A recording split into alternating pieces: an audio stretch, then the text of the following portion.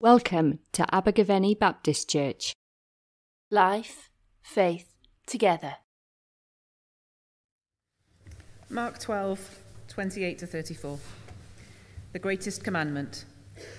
One of the teachers of the law came and heard them debating.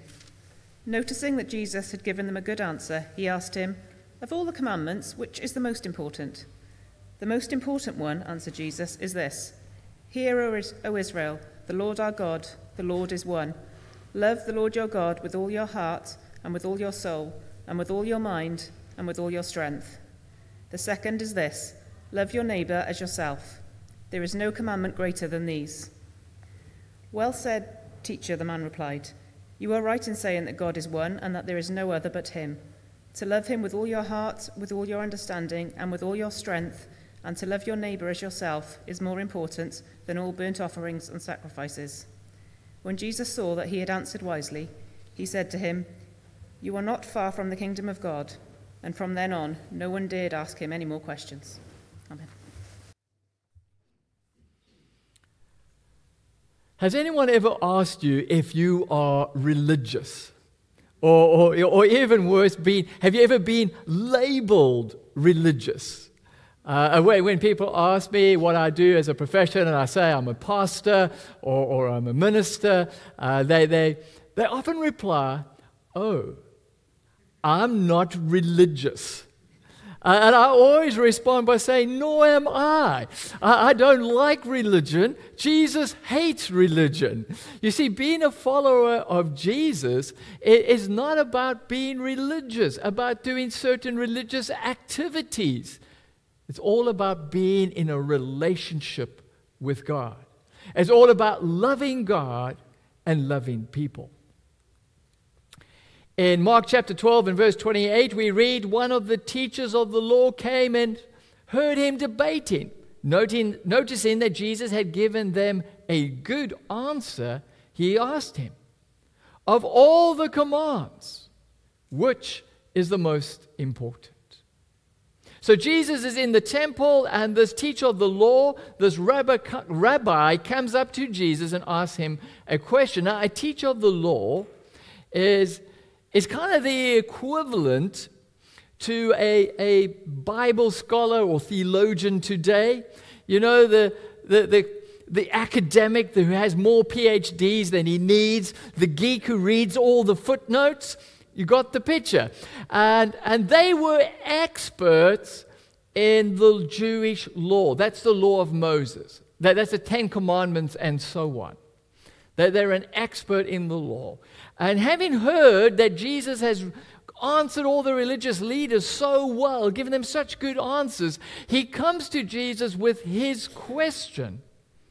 Of all the commandments, which is the most important? Now, the rabbis had worked out that there are 613 commandments in the law of Moses. There are 365 negative commands, "You shall not," and there are 248 positive commands, "You shall." That's a lot of commandments. To make things even worse, the rabbis have decided to expand the law. In order to apply the law to every area of one's life with great detail and precision, they have added hundreds and hundreds of rules and regulations known as the oral law.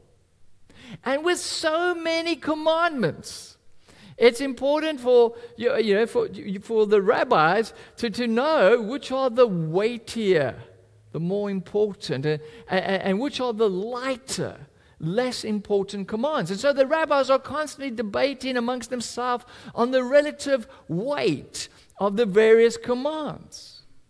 But also with so many commandments, it's important to have some kind of single sentence that sort of gathers up the whole law into a single sentence that would describe the very essence of the whole law, that would to describe the underlying principle, the essential principle behind every single command. And so when this rabbi asked Jesus this question, he's asking for that sentence. That sentence that would describe the whole essence of the law. And so Jesus responds by quoting Deuteronomy chapter 6 and verses 4 to 5. And so we read in verse 29 to 30. The most important one, answered Jesus, is this. Hear, O Israel, the Lord our God, the Lord is one. Love the Lord your God with all your heart and with all your soul and with all your mind and with all your strength. And so Jesus is quoting an essential Jewish creed known as the Shema. The Shema is a Hebrew word that means hear, coming from the first line, hear, O Israel. And devout Jews in that day and even today will recite the Shema twice every day, once in the morning, once in the evening. And Jesus is saying that this is the essence of the whole law. That God is one and He deserves our total, wholehearted devotion and worship. That we need to love God with everything, with the totality of our being, with every fiber, with all our heart, with all our soul, with all our mind, and with all our strength. And when we're doing that, we fulfill every single command in the Old Testament. This is the essence of every law. You see, following Jesus is not about obeying rules and regulations. It's not about being religious. It's not about doing this or not doing that. It's about having a living relationship with God. The rabbis had tried to reduce this dynamic living relationship to merely obeying rules and regulations. And they were missing the whole heart and the point of the law, to love God with all your heart. You see, if God has created us in His image, to reflect His image, then we will only find our fullest meaning and our true selves when we learn to love and worship the one we were designed to reflect.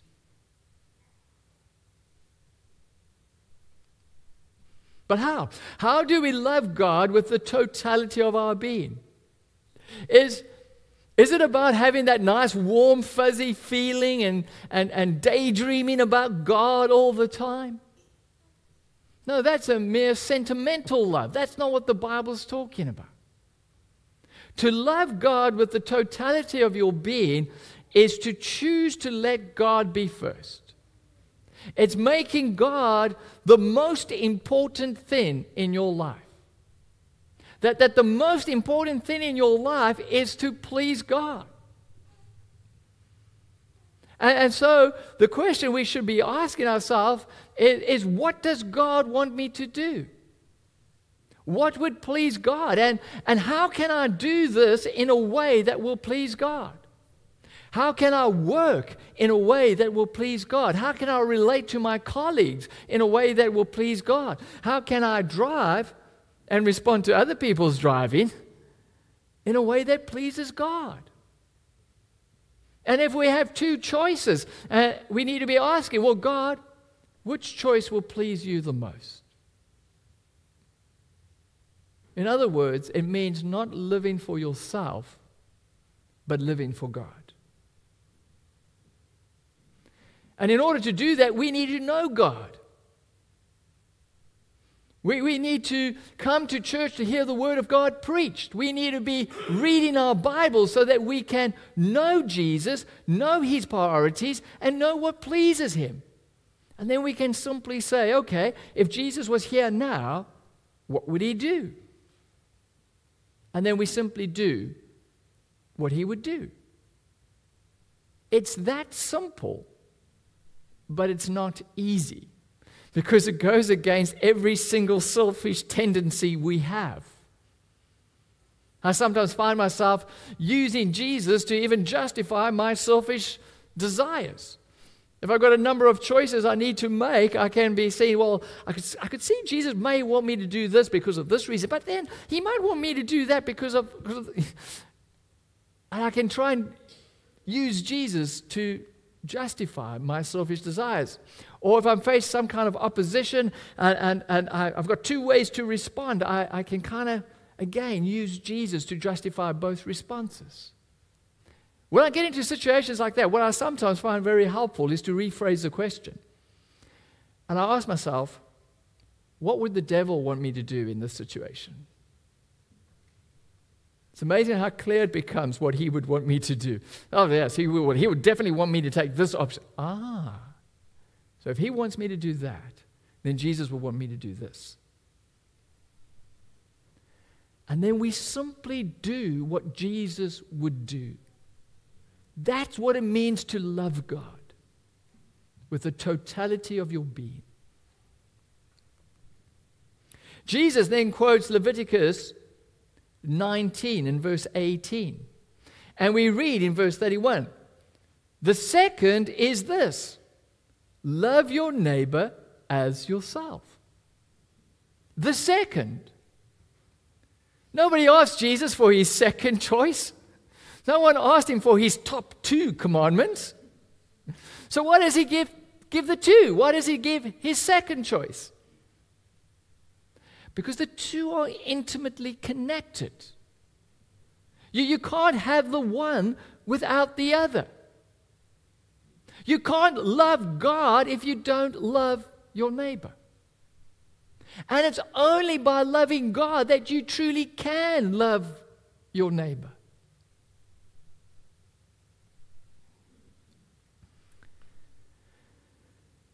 You see, when we receive that love of God, when we come to the realization that God loves us, forgives us and accepts us, and I've done nothing to earn that, I don't deserve it, but yet God accepts me, he loves me, and he forgives me. When you come to that realization, the question suddenly becomes, how can I not love others and accept others and forgive others?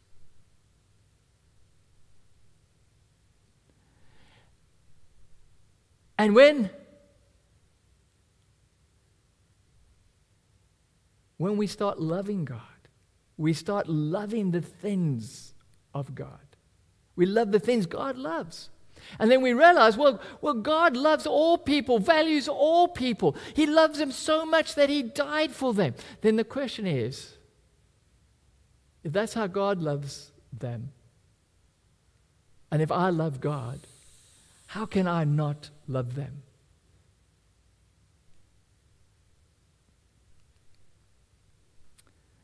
The phrase, love your neighbor, in the original context, referred to other Jews. It only referred to Jews. Well, at least that's how the rabbis of Jesus' day interpreted. They claimed that it was just referring to Jews. However, when Jesus quotes it, he quotes it without qualification and without limiting the boundaries. In fact, in Luke chapter 10, when Jesus is asked, "Who is my neighbor?" Jesus responds by telling a story of a Samaritan. Now, the Jews hated Samaritans more than anyone else. A Samaritan was half Jewish. They had intermarried with their enemy, and therefore the Jews considered the Samaritans to be worse than their enemy. They considered them to be traitors. They hated the Samaritan. And Jesus tells us in Matthew chapter 5 that we need to love our enemies. Picture that person who irritates you more than anyone else, who rubs you up more than anyone else. That person who stands for all the attitudes and the prejudices that you hate in the world. Imagine that person. Jesus says, that's your neighbor. Love them. Wow. That doesn't come naturally, does it? I mean, when that person walks into the room, you don't get a nice, warm, fuzzy feeling. No, you get hot under the collar. How can we love them? How can we love our neighbor, including our enemies? Well, firstly, by the love of God. I just explained it. It's only by loving God and by receiving the love of God. When we receive that love of God and we realize that God loves us and accepts us and we've done nothing to deserve that, then how can we not love and accept our enemy? And when we start loving God, we start loving the things of God. And when we realize that God died for our enemy, if we love God, we love the things of God, then we got to love our enemy. Now, that doesn't mean we have to agree with them or accept their behavior. In fact, if there's been abuse, the most loving thing you can do is report that person so they can get help. Doesn't mean we have to agree with them or accept their behavior, but we do have to love them. As the old saying goes, we love the sinner, not the sin.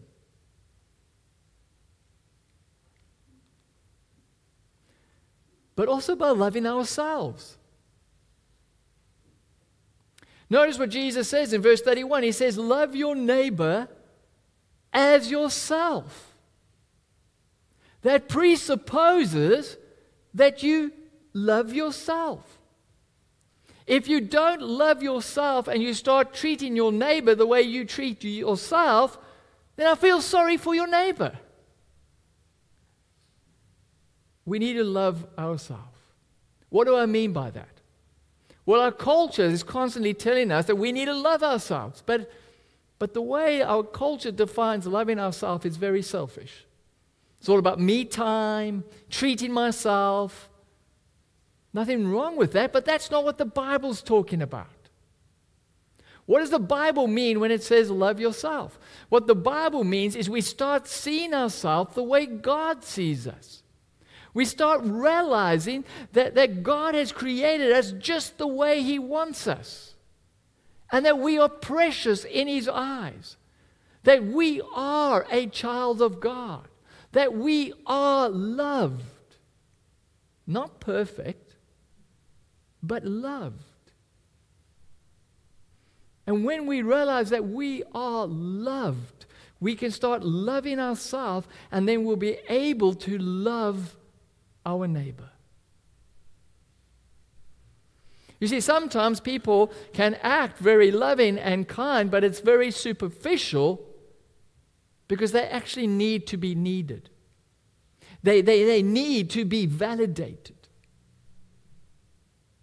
Others can act very confident, almost arrogant, because they're overcompensating, because they need to fill a void inside them. You can never love your neighbor if the void inside of you has not been filled. It's only when you come to see yourself the way God sees you that you can start to develop a healthy and secure self-image, and then you will truly be able to start loving others.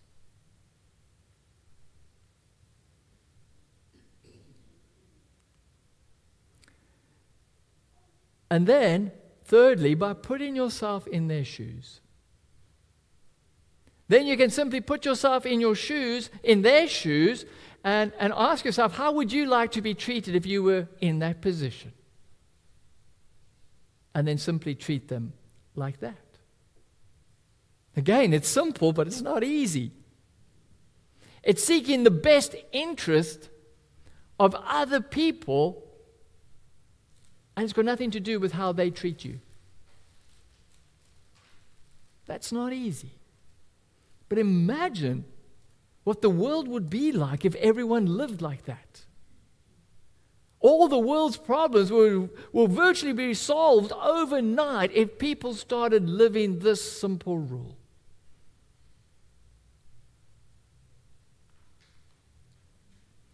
The phrase, love your neighbor, definitely includes the poor. If you get to know Jesus, the one thing you will soon discover is he has a bias for the poor and the oppressed. He is constantly hanging out with the poor and the marginalized, standing up for the exploited and the excluded, speaking out against the injustices of the rich and the powerful, constantly helping the poor. And we too are called to help the poor. If you're not helping the poor, you don't love your neighbor. If you're not helping the poor, you don't know the heart of God and you don't love God. And that's why we as a church run the food bank, because we have a heart for the poor. And that's why we as a church will speak up for climate justice, because it's always the poor who get affected the most. It's only when we're helping the poor that we are loving God.